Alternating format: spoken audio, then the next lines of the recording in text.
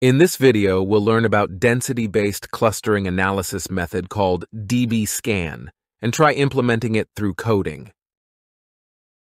DBSCAN, short for density-based spatial clustering of applications with noise, is known to be one of the best performing methods in density-based analysis. The fundamental principle is to group together data points that are close to each other based on their density.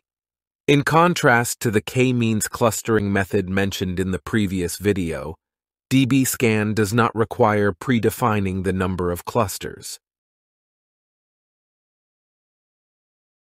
Moreover, DBSCAN is known to be effective in discovering clusters of arbitrary shape, even clusters embedded within other clusters like a donut or crescent, as well as in handling noise and outliers.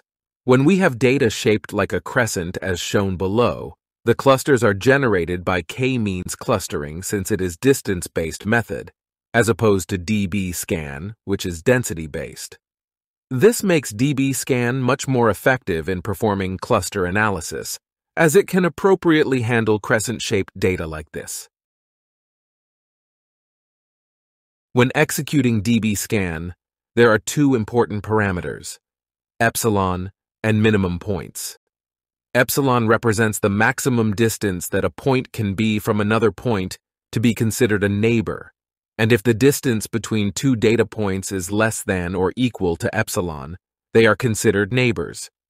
Minimum points represent the minimum number of points required to form a cluster, and it should be chosen at least 3. For example, if minimum points is set to 5, considering the red point P as the center and a circle with a radius of epsilon. If there are 5 or more points within that circle, it is considered as one cluster.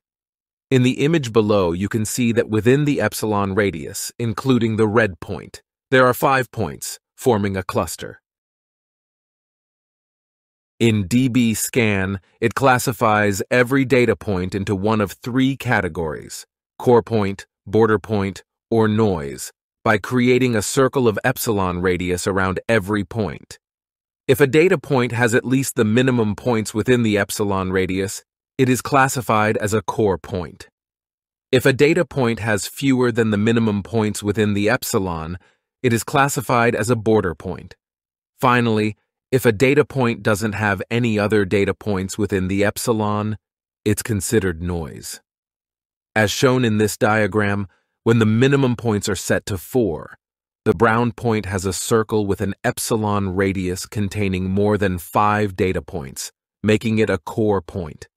The orange point has only 2 data points within the circle, which is less than the minimum of 4, so it becomes a border point. Lastly, the gray point is considered noise because there are no other data points within its epsilon radius. Now let's take a look at how clustering is formed through DBSCAN. Assuming we have set the minimum points to 4, we start by randomly selecting a data point. Let's call it P1. Using P1 as the reference, we create a circle with an epsilon radius and find 6 points within it.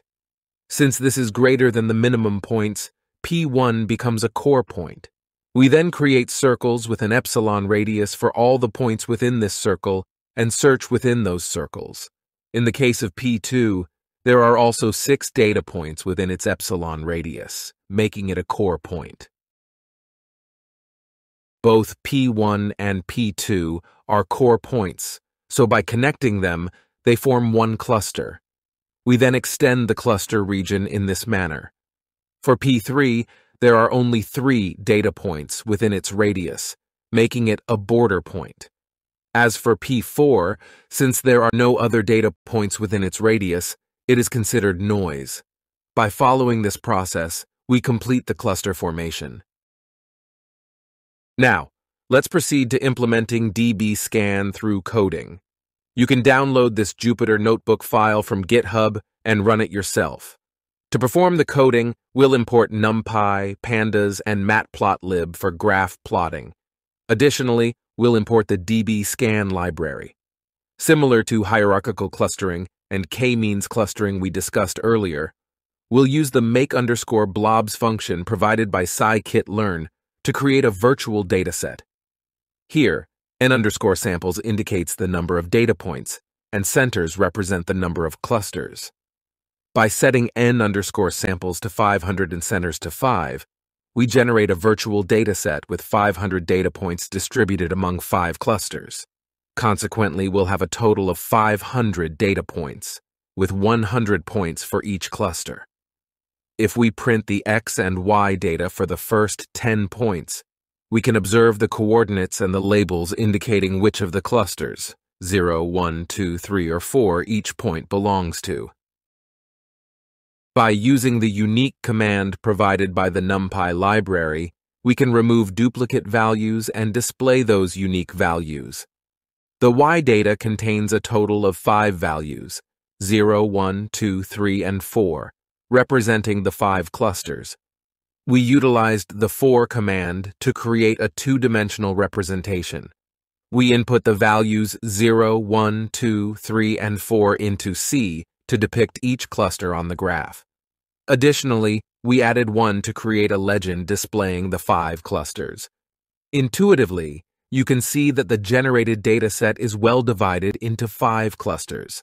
Assuming these 5 clusters represent the original dataset, we can practice comparing our clustering analysis results with this and verify how well the clustering analysis is functioning.